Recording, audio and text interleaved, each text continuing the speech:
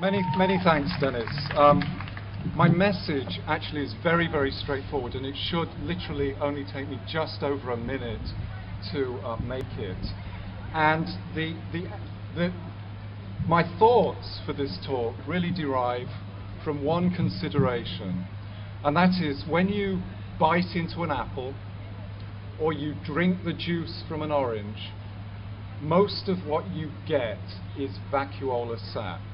Plant vacuoles represent more than 50% of total cell volume. They are major intracellular warehouses for the good stuff. That's one side of the equation.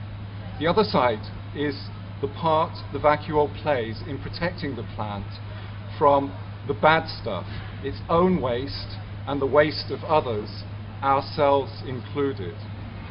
Now, in the US alone, there are some 40,000 uncontrolled waste sites, land polluted with heavy metals such as mercury, arsenic and cadmium that will have to be cleaned up.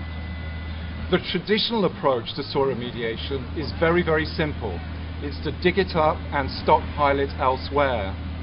However, despite its simplicity, this option is prohibitively expensive, $1 to $2 million per acre.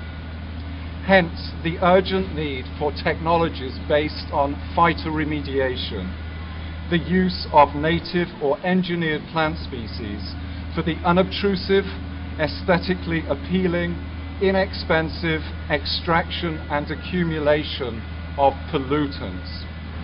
But, and this is a crucial consideration, if this is to work for heavy metals that cannot be made into something else, cannot be metabolized, advantage will have to be taken of the fact that plants not only deploy the vacuole as a warehouse, but also as an intracellular landfill for the sequestration of materials that would otherwise poison the very thing that's doing the cleaning up, the plant itself.